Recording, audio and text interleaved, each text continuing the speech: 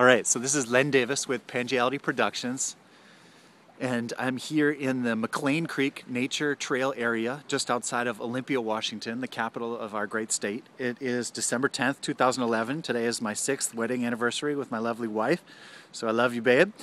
And I'm just happy to say that as part of my work, I get to do some amazingly engaging things and go some crazy places.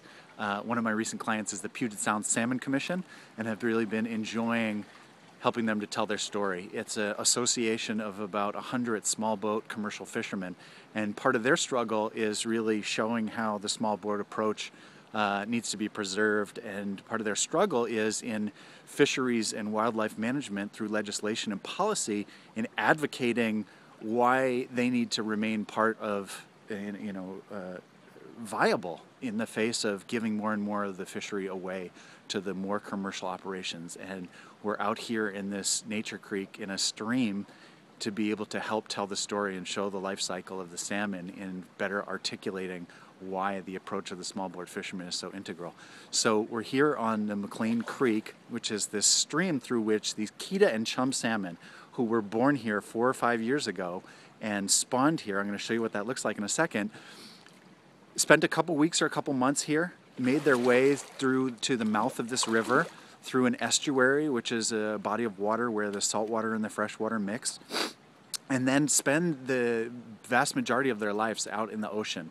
When they leave here, so they start out as an egg that's, smaller than a jelly bean, maybe bigger than a grain of rice. And then by the time they're leaving here, they're, maybe the length of your index finger. They go out and spend a couple of years out in Puget Sound off the coast of Washington or the coast of BC or out in South Alaska. And then they come back here at the end of their lives. And this is where we are today. This is kind of the peak of the season where these Kita and chum salmon are swimming upstream to lay their eggs, if they're the females, and if they're the males, to fertilize the eggs.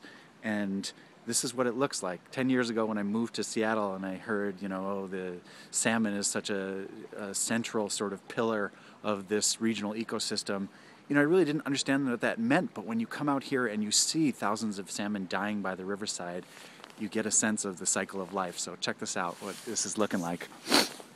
These are huge Kita and chum salmon who are swimming up this stream to spawn. So they're basically coming here to die, but before dying, to leave their eggs and their legacy behind. It's a little hard to see, I'll show you, but those are dead salmon. Some of them are up to 2 feet in length. Not sure how much they weigh, but they're big and juicy.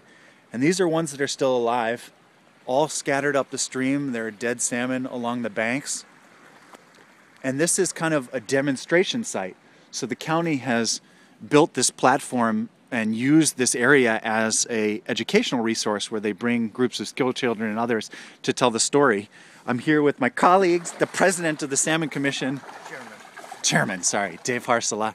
And this is Anne-Marie, who works with the county primarily on stormwater management, because it's not only about protecting habitat, we learn more and more, and keeping these streams nice and clean and clear, but it's also about the way we manage urban runoff and all the pollutants that are taken by the runout into the larger bodies of water and how that affects it. Is that an accurate assessment? Yes, it is. Cool. So, coming down here along the banks, you get a sense of the life, in this case, of a Kita salmon or a chum salmon. These are just dead salmon here building up in the river. They've laid their eggs and died. And then these guys are just in the process of doing their thing. And just littering the banks of the river are big dead salmon. So these are Kita or chum salmon. When I was out with the Salmon Commission a month ago fishing on Puget Sound, these are the same fish that they're catching out there in Puget Sound, except these ones didn't get caught. They made it into the streams. And, we're about 3 or 4 miles up into the stream here from the mouth of the river past the estuary. And it's just littered with dead salmon. So it smells kind of funky here, but these rotting carcasses, after they've laid the eggs for the next generation, these rotting carcasses become the food for all kinds of insects, for birds, for eagles, for bears. And so look at how huge this fish is. And just all along the banks there are both dead and living fish. So the female salmon comes up here to spawn, to lay her eggs.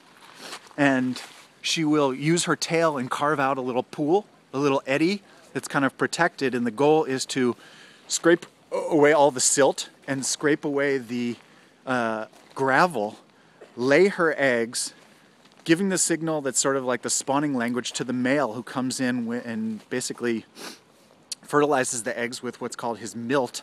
And then she sweeps gravel over the eggs in order that with the flow of water, new oxygen is coming into the pool and it's taking away the excrement. So the eggs are fertilized, they start to grow. I think it's called a smolt, about the size of the finger when they leave the stream and spend time in the estuary. Their whole physiology and their whole chemistry, I don't know if those are the right words, but basically their bodies are adapting to the change from the fresh water to the salt water. They live their lives out in the ocean, eating all of the food out there, and then come back here to die and bring all of that nutrition and all of the substance that, the growth of their bodies. And by the time they come back here, they're basically just living off of their fat. It's the time of the year in the stream where there isn't a lot of new nutrition for them to feed on. And so they're coming and living off the fat in their bodies, and then they're dying, and all those nutrients are getting plowed back into the whole system, whether it's through an animal who comes here and feasts on the carcass and then drags it up into the woods, and it decomposes and becomes part of the soil and then shows up in the DNA of the trees, or whether it's feeding the bugs that other small fish will eat, that other species of salmon will then come and feed on those smaller fish. So just loving it. Amazing.